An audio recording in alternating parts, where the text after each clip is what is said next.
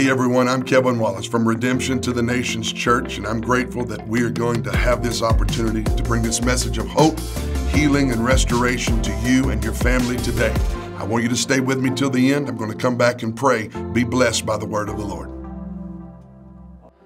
Stand with me for the word. Go right to Luke 19, and I'll expedite the message today. Luke 19:11. How many are thankful for the kingdom of God? How many want to be a part of the kingdom?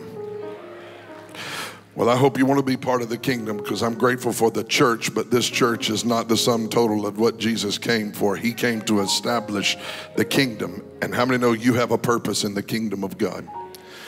Luke chapter 19, verse 11, and today I want to preach a message called Understanding the Kingdom. I may talk about this for a couple of weeks. We're in a series called Thy Kingdom Come. But today I want to talk about understanding the kingdom of God, and I want to teach from Luke's Gospel, the 19th chapter, the 11th verse, and it reads this way. Now, as they heard these things, he spoke another parable, because he was near Jerusalem, and because they thought the kingdom of God would appear immediately. That's a very important phrase. They thought the kingdom of God would appear immediately. Therefore he said, a certain nobleman went into a far country to receive for himself a kingdom and to return. And so he called 10 of his servants, delivered to them 10 minas, and said to them, do business. If you have a King James Bible, what does it say? It says, occupy till I come. Do business till I come. The New American Standard Version says, do business with this until I come. But his citizens hated him, and they sent a delegation after him, saying, we will not have this man to reign over us. And so it was that when he returned, having received the kingdom, he then commanded these servants to whom he had given the money to be called to him, that he might know how much every man had gained by trading. Then came first the saying, Master, your mina has earned 10 minas. And he said to him, well done, good servant, because you were faithful in very little, have authority over 10 cities. And the second came saying, Master, your mina has earned 5 minas. Likewise he said to him, you will also be over 5 cities. And then another came saying, Master, here's your mina. Now look at the disrespect of this last servant. Here's your mina, which I have kept put away in a handkerchief, for I feared you, because you are an austere man. You collect what you did not deposit and reap what you did not sow. And he said to him, out of your own mouth I will judge you. You wicked servant, you knew that I was an austere man, collecting what I did not deposit and reaping where I did not sow. Why then did you not put my money in the bank, that at my coming I might have collected it with interest? And he said to those who stood by, take the mina from him and give it to him who has 10 minas. But they said to him, Master, he has 10 minas. For I say to you that to everyone who has will be given, and from him who does not have, even what he has will be taken away from him. But bring here those enemies of mine who did not want me to reign over them, and slay them before me. I mean, that's a heavy word. In fact, nobody wants to say amen on that word. But the reality of it is, sometimes we present Jesus as this meek little lamb who holds hands with everybody and wants them all to sing Kumbaya. The day is coming when those who have rejected the Son will experience the wrath of God.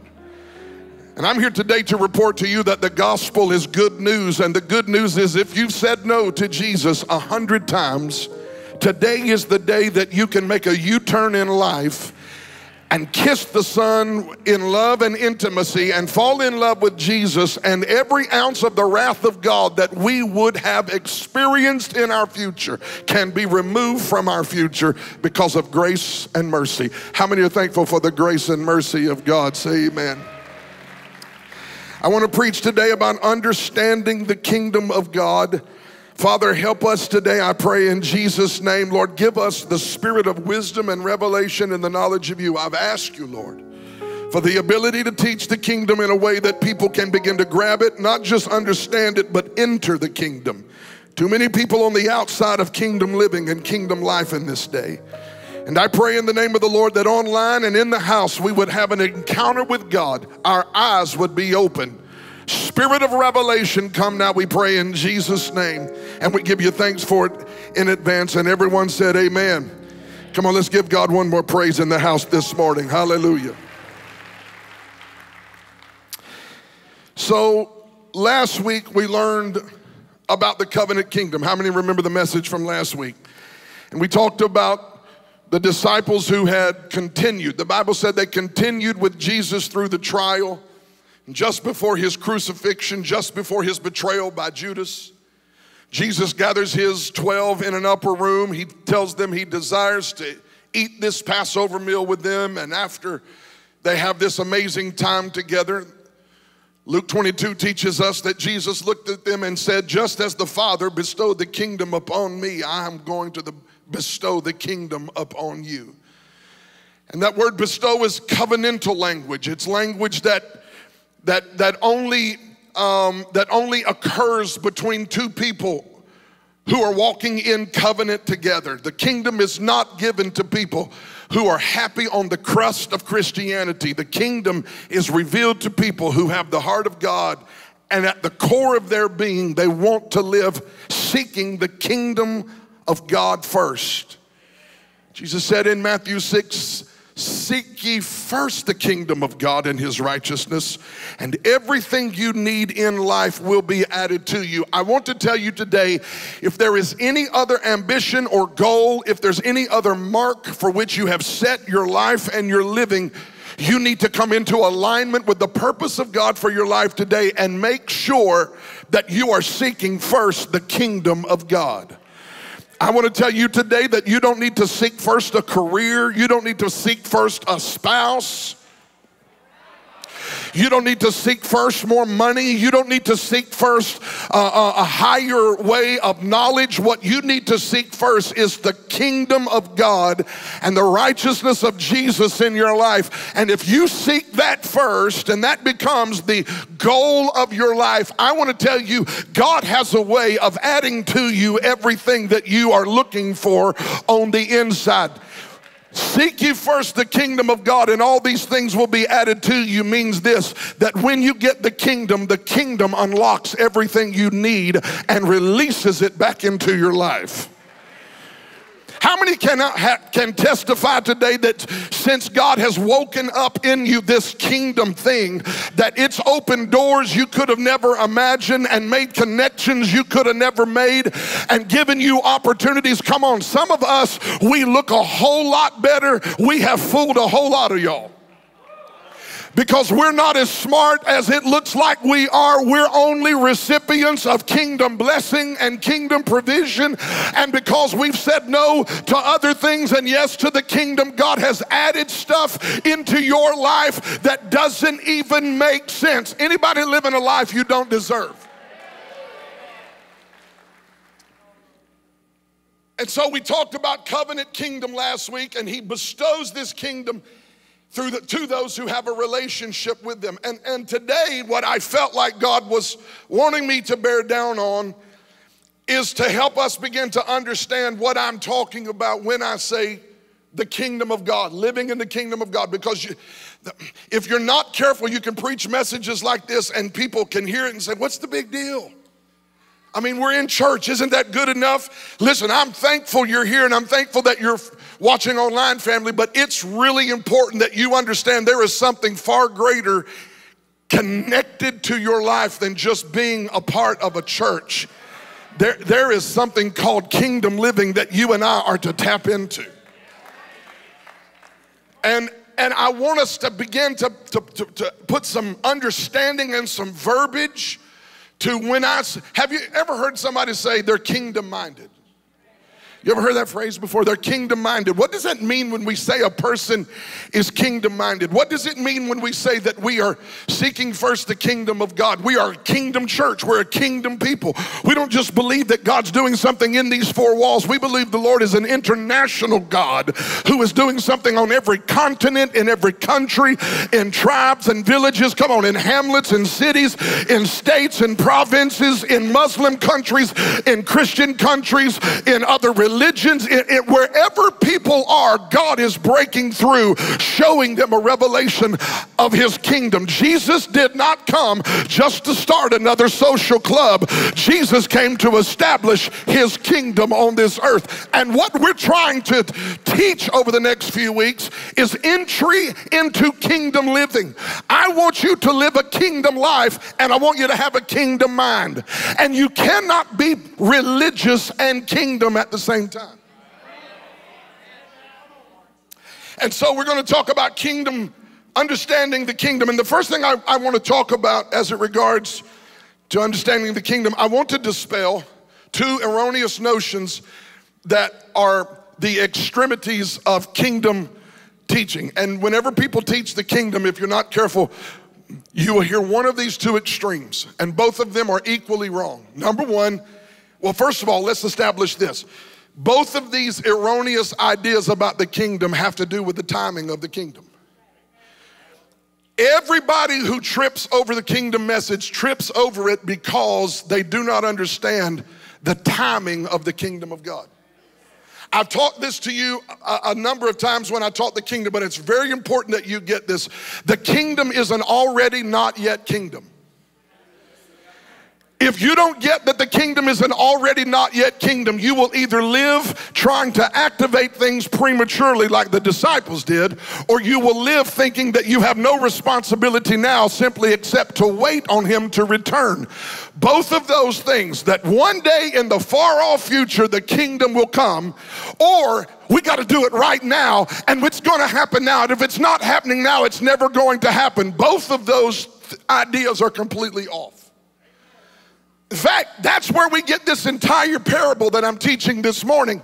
The Bible said that Jesus had to teach a parable because the disciples were under the misguided understanding that he was going to Jerusalem to establish the kingdom at that moment. And because, read the text, because they thought he was going to do it in that moment, he had to give them a parable to slow them down and help them understand that the kingdom of God can be here, but not in full manifestation yet. This is why we call it an already not yet kingdom of God, because it's going to come in fullness in the future, but it's already been planted in seed form now. And the people who think that it has to happen now live disappointed when they don't see the kingdom in politics, the kingdom in the financial sector. When we look in our world and see all the darkness, we think, where is God? God is here. The kingdom is picking up steam.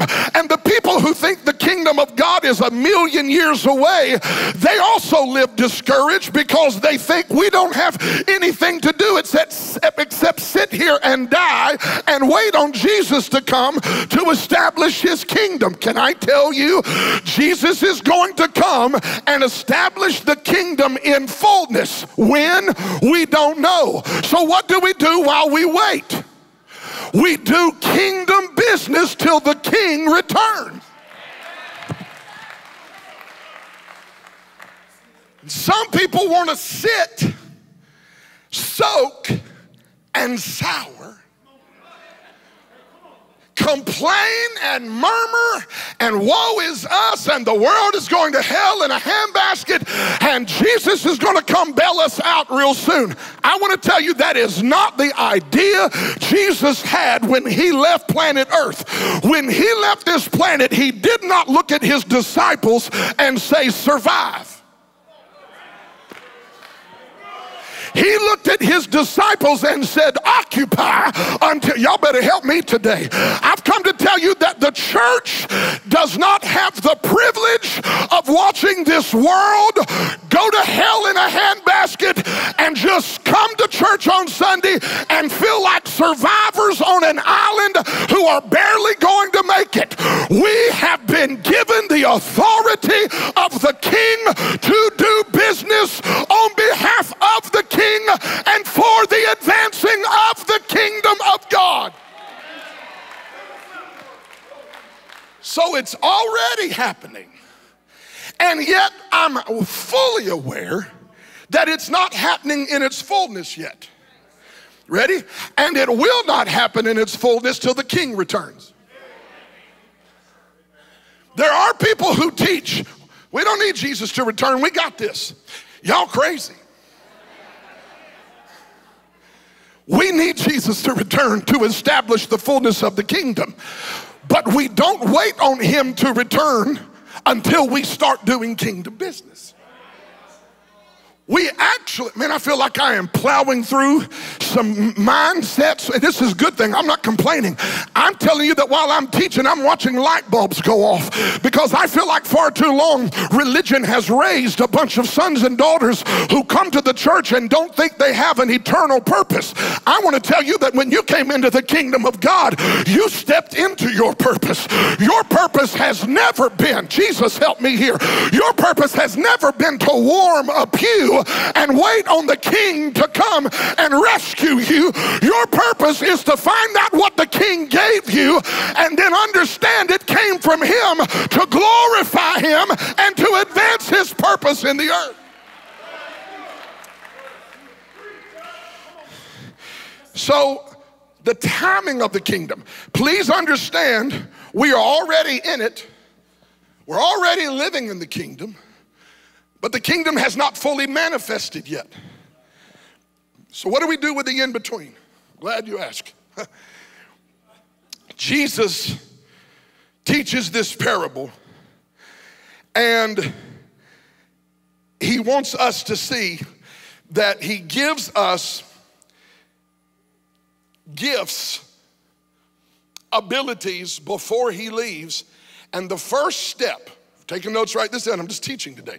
The first step to understanding kingdom life is to recognize that what you have came from God. Now that seems rather elementary and simplistic, but you would be amazed at how many people come to church and either feel like they earned their way into the place they're in, or that they don't have anything useful to help the kingdom of God advance.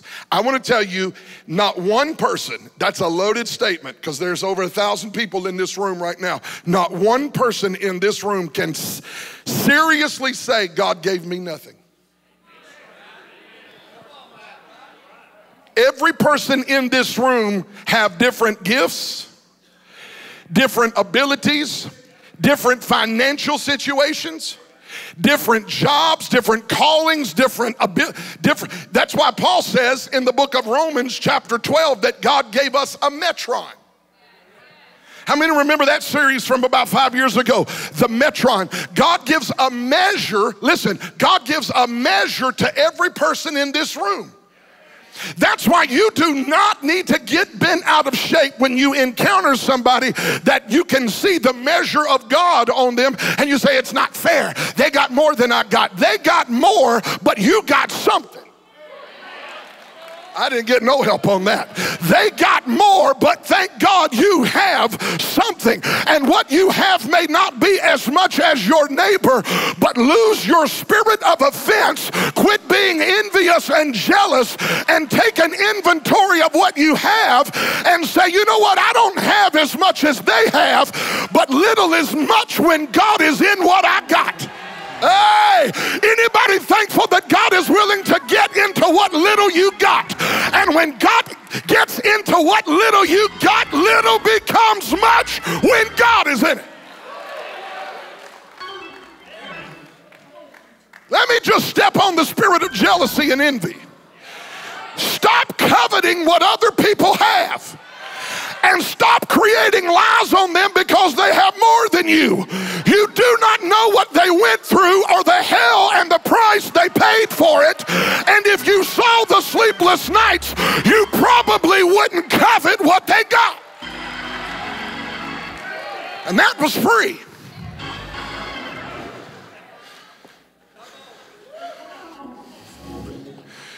So Jesus in this text gives them a purpose. And he gives each of them 10 minas. Now here's the thing about it. All of them got 10 minas. But each of them did something different with what they had, and the multiplication of each servant was at a different level.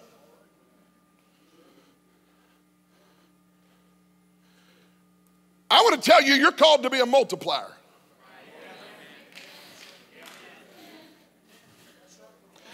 I'm going to preach till the spirit of lack comes off of somebody's mind today. And I'm not just talking about lack in money. I'm talking about lack. Lack is not just about money. Honey, if you got a spirit of lack on you, you feel like you're deficient in every area. You're not smart enough. You're not tall enough. You're not handsome enough. You're not pretty enough. You're not connected enough. You're not educated enough. You're not rich enough. That is the voice of lack. And it haunts you and harasses you and wants you to believe you don't have what it takes and you'll never amount and you'll never overcome, and that's just your lot in life. And I came to find that devil and to grab it by the nape of the neck and to tell you in the name of the Lord that you were not created for lack. You were not created to barely make it across the finish line. You are more than a conqueror. You are not just a conqueror, you are more than a conqueror. And it's time to put on a game face and to tell the devil, greater is he that is in me than the one that's living in this world. I'm not just a stepchild, I'm a son of Yahweh. I'm a daughter of the Most High God. I feel the kingdom getting ready to break out in here.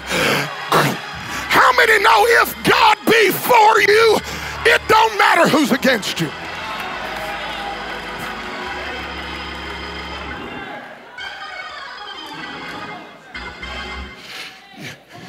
You have a purpose. Fix this, Chris. Stuck on page 1 and I need page 3 by now. You have a purpose. And if he can't find it, I'll preach without it. Hallelujah. You have a purpose. Ready for this? And your purpose is first and foremost connected to you being aware that what you have, the 10 I got, came from God. The 10 I got came from God. Thank you. And my 10 don't have to be as shiny as your 10.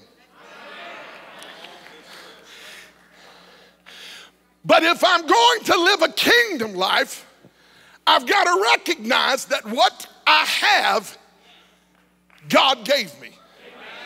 And if you don't recognize that, you have ceased to live in a kingdom revelation. Ready for this? When you got a kingdom mind, then you look at the 10 you got and say, let's get to work. That's all I got. I don't have 12, I don't have 20, I got these 10. And I'm gonna work with what I got. Come on in here, y'all. How many learned how to work with what you got? Sometimes you got to do that in every facet of your life. You got to learn how to work with what you have. And you can't sit down your whole life and complain about what God gave somebody else that he didn't give you. Whatever you have came from God. Well, not really, Bishop, because I inherited it. My family gave it. No, see, if you got a kingdom mind, then you see those parents who left you an inheritance as a resource rather than a source.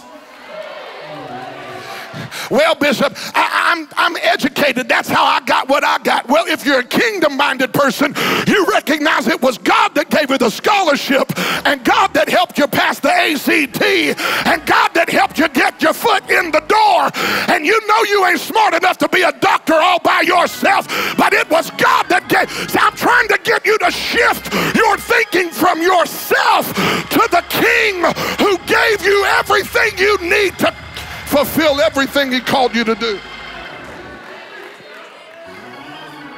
So there are 3 servants. I don't want to make you mad at me because I love you. But in every room, there are people who are willing to multiply by 10, some who multiply by 5, some who don't multiply at all. I hope you become today in your mind a multiplier of kingdom resources. Let me talk about that for a moment. When I say he gave them 10 minas, first of all, I read a bunch of commentary this week. It's amazing how many people go to great lengths to try to prove that he's not talking about money. He's not talking about money. He's talking about influence. Well, that's great. If you believe that, that's wonderful, because I think we can go there, but he is talking about money. See, we get quiet right here. We get quiet right here because money is none of your business, Bishop. It is not mine. You absolutely right. I don't care what you got. But Jesus does. You mean he knows? Oh, not only does he know, he gave it to you. Which is why I don't understand when Pastor Quantel says we believe in tithe and people start going, do you know the Bible said when the woman gave 2 mites and the Pharisees come up and gave the tithe? Do you know what the Bible said? Jesus was standing at the altar looking at what they gave. I ain't got no help in here, so let me walk around. If I'm gonna make you mad, at least let me get close to you. Hallelujah. I want you to know Jesus cares what you have, and he cares what you do with what he gave you. Well, you're a tither because you're a pastor, and if people don't tithe, you don't have a job. I want to help everybody understand something. You didn't call me. I want you to understand I'm bound to this. I don't have a choice. If money don't come in next week, I'm still going to get up and preach, because preaching is not something I do for money. Preaching is what I do because I'm called.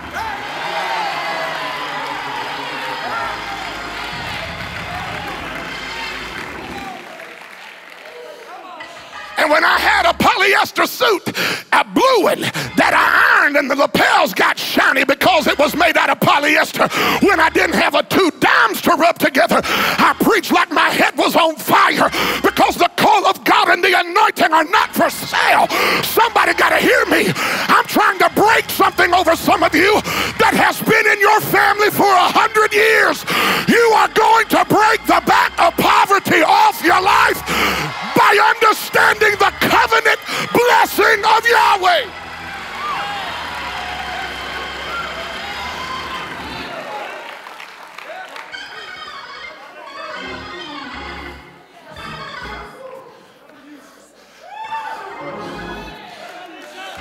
You know what? I was 17 years old. My mama's sitting here, she'll tell you this. I was 17 years old when I heard my first message on tithing. I was preaching at 18. I would call my mama from wherever I was preaching, and I would say, send in the tithe check.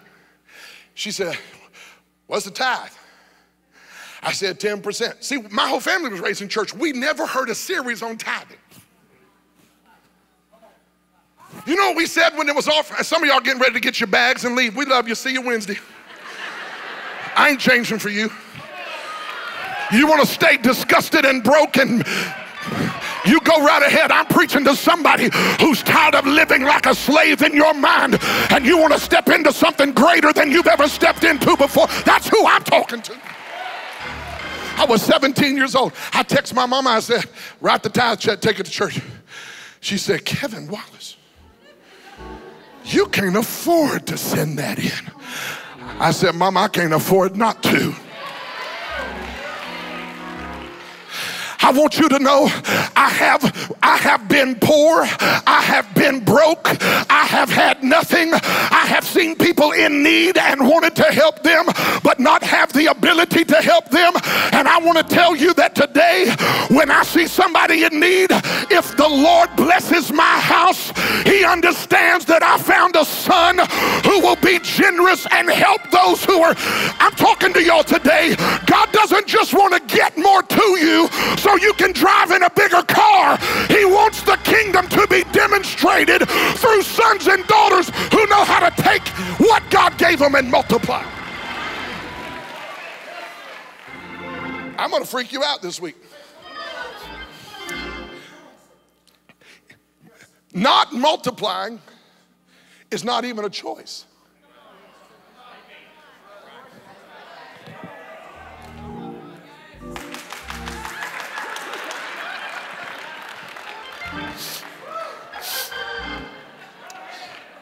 Well, you know, this is just one of those optional things he's talking about. He's so excited.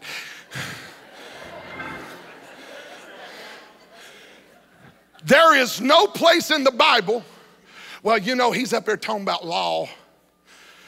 He needs to get over in the New Testament, get in that grace. Let me tell you this, Sister Yay. There is no place in your Bible that permits a stingy Christian.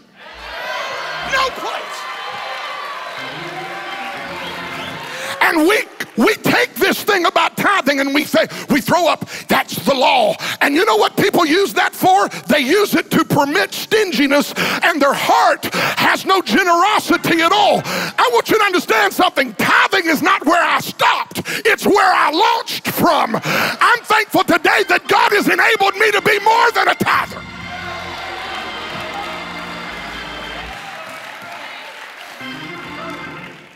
Some of y'all are like, are you through with this yet? Almost.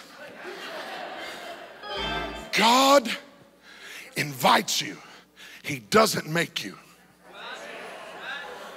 He doesn't. He doesn't make you. He invites you into a place of multiplication. And this is about everything. Not just money, but it includes money. It includes gifts. What are you good at? God gave you that. What are you passionate about? God gave you that. What do you like doing? What is it you feel assigned to? Well, you know what? I never had time to think about it. I got this job. What if that job is more than a job? What if it's an assignment? I fear you're not catching what I'm throwing out today. I want you to begin to see your life not as simply an employee of a boss that strokes a check and signs his name and you think that he's your source. I want you to begin to see yourself as a son and daughter of Yahweh who God has already made a way for, and God is able to provide and bless you and multiply you, even if your boss, who you thought was your source, begins to hate you and doesn't want you to be a part of his company anymore. God has a way of being your source, and when man shuts one door, a multiplier is not in a mess. A multiplier sees a shut door as an opportunity for God to open another door, because I'm not the cursed, I'm the blessed of God in the city, in the field, when I come, when I go.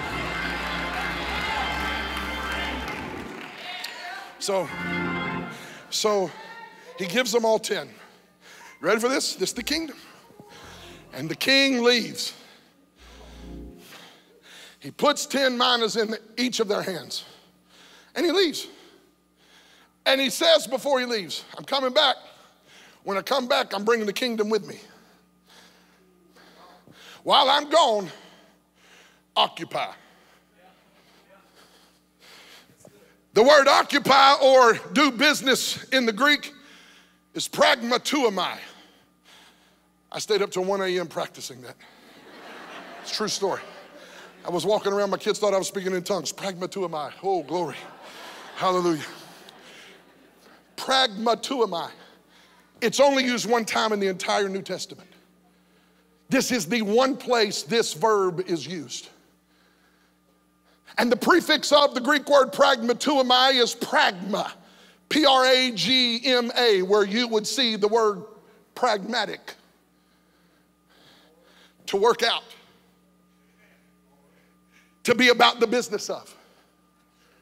Pragmatic people are not lazy people. I'm getting ready to make some enemies.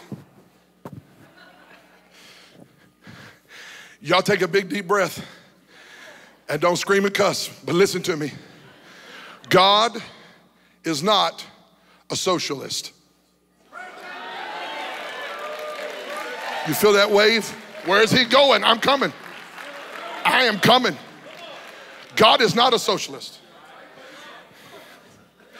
He starts out by giving all three of them 10.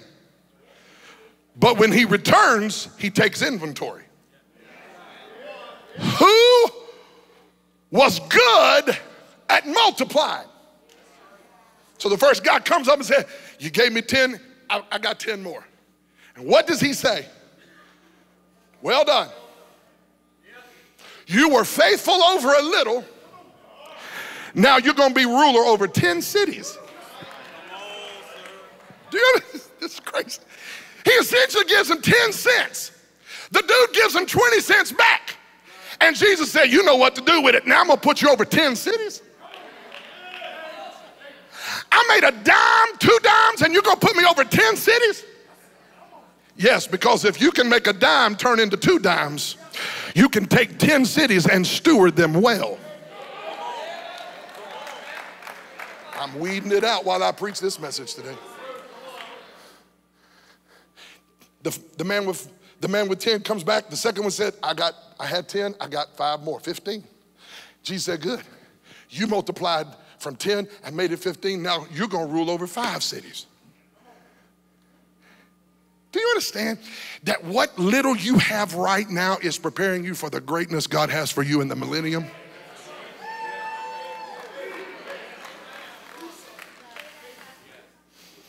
When you wake up in the morning and you don't think about being a good steward of where you are right now, you are literally disqualifying yourself from ruling in greatness with Christ in the future. Stop it.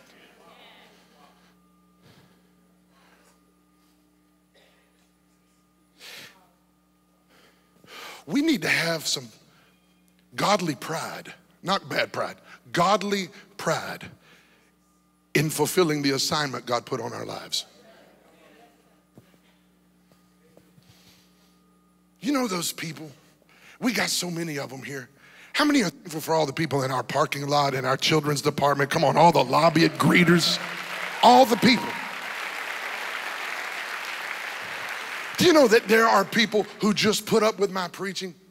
They just endure me so that they can get a handshake and a smile when they come through the door, because they love the people who take their job for the kingdom in this house seriously. That's a spirit of excellence on us. Oh, you better let me preach to you today. We're not some ragtag bunch of nobodies that are going nowhere. People are flying in from all over the world just to come to a Sunday morning service. And we're getting up out the bed at 10:30, getting in here late, talking about, well, it's a little bit dark in here, a little bit cold in here, a little too loud in here. Put your smile on. Jerk yourself up. We have an assignment. This is not about me or you. This is about the kingdom of God. My Lord will argue over the color of the wall when we get to heaven, but not this morning. We've got a job to do, and we better get to it.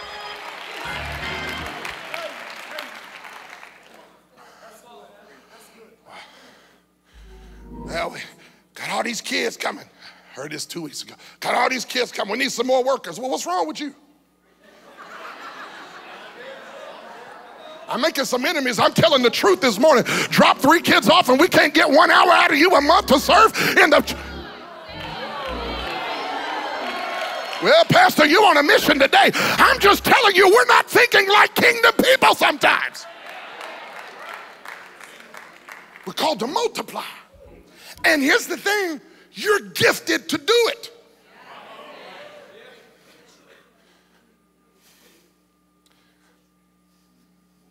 Some of you. Let me help you. Have you ever seen somebody that wanted to cook in the kitchen but didn't know how to cook? Lord, help me here. I'm getting all in this dangerous territory. Listen, let me help you understand something. If you can't cook, find out what you can do and go do that. Have you ever met somebody who really wanted to sing with a microphone in their hand? It's not that they didn't want to sing. They wouldn't sing in the choir because that wasn't enough spotlight. I'm plowing. Woo, I'm like Noxema. I'm coming up under foundation today. No, it wasn't that they wanted to sing. It's that they wanted everybody to hear them sing. And what nobody had the courage to tell you in your family is that you could not hold a note if you had a handle on it. But the problem is you spending all your life trying to do something that you really want to do instead of finding out what God gifted you to do.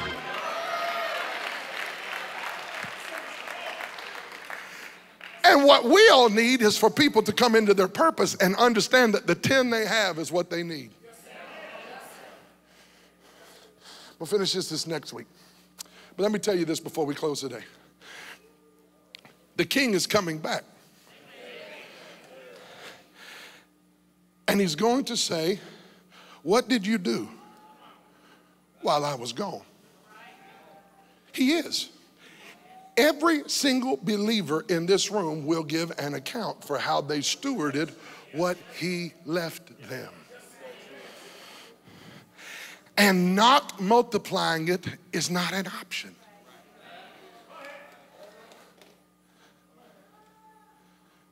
And every time I come into a place in my life where I think, I entertain momentarily the thought, I'm just going to chill. I'm going to relax. I'm not going to be so driven. God reminds me that stewardship is not an option. That multiplying is not just a choice, it's a responsibility.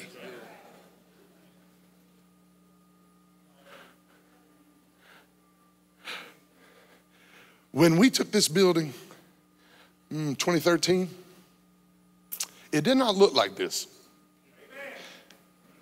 The property, I always got them people. I love them people.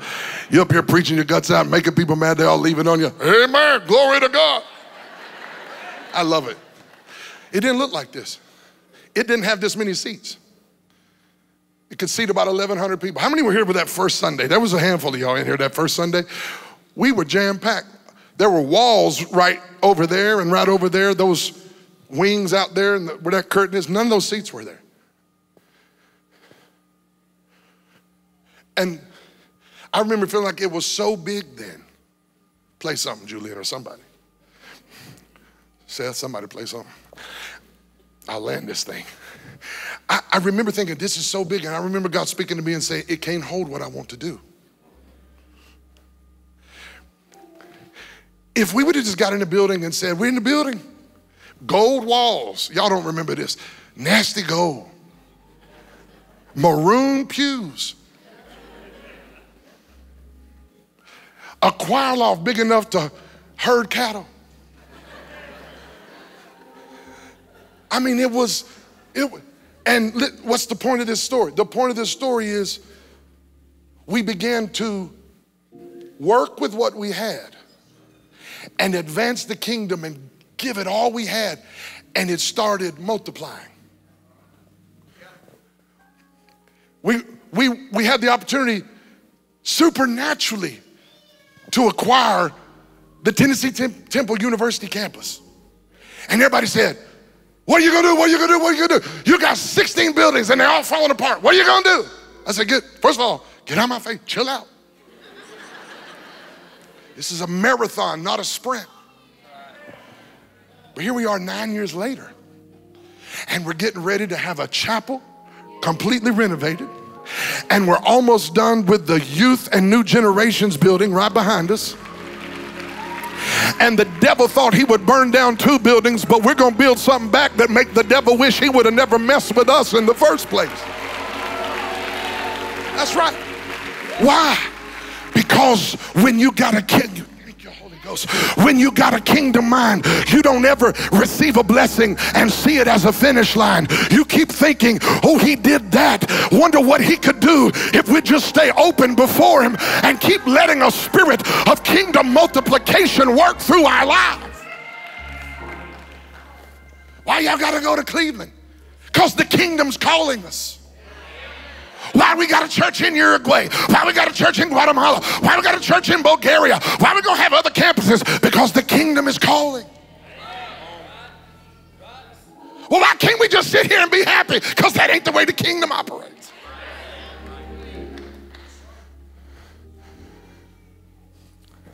Stand with me. I want to tell somebody in this room right now who has felt like a season of pause, just feels like stuff has just stopped happening. Things have stopped clicking, doors have stopped opening, and you're wondering, what's going on? I want you to evaluate something. Has the pause come because you've lost your kingdom thrust and you've entered into maintenance mode rather than advancing mode? You've entered into maintenance. Yes, thank you, Holy Spirit. You've entered into maintenance mode rather than multiplication mode. Somebody give me a prayer cloth or something, a drop cloth we throw on people that fall out with short dresses, something.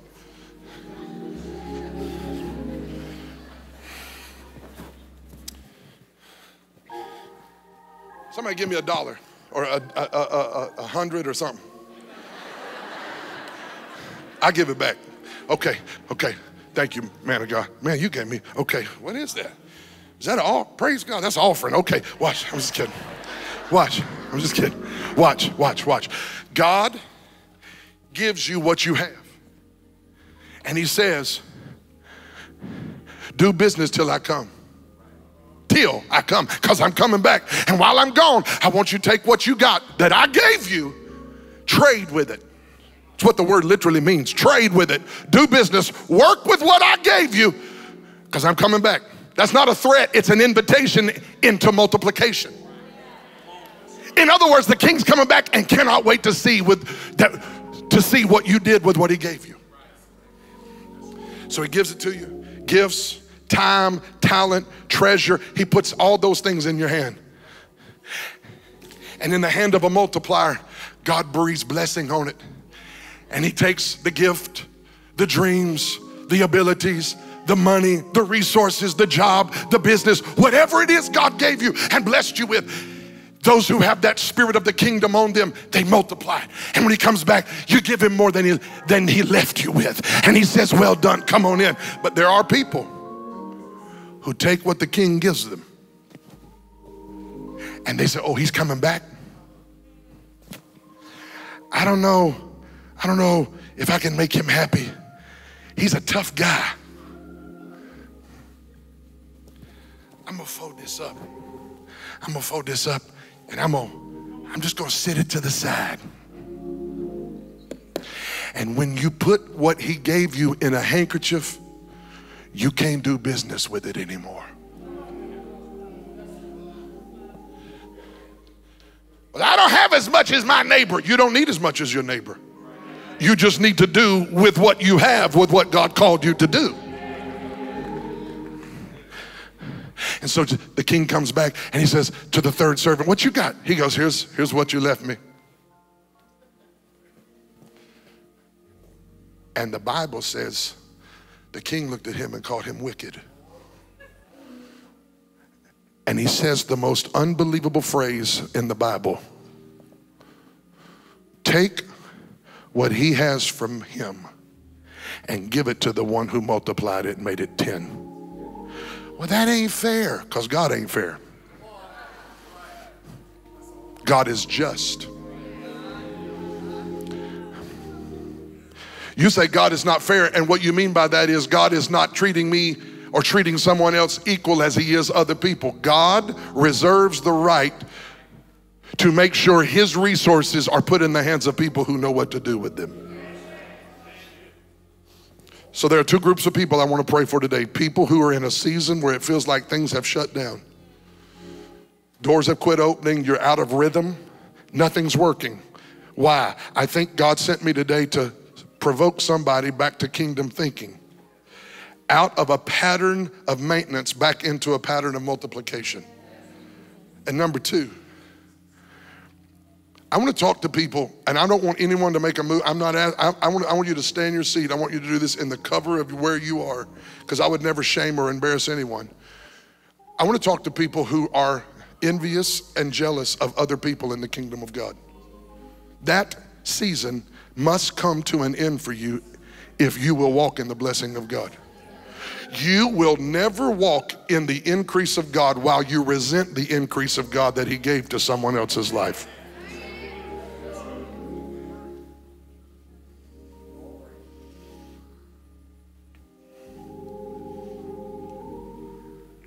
So, Father,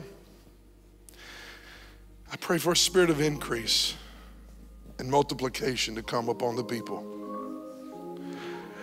Lord, not just resources and money, but in their gifts, abilities, in their time, talent, and treasure. Teach us how to steward as kingdom citizens what it is you blessed us with.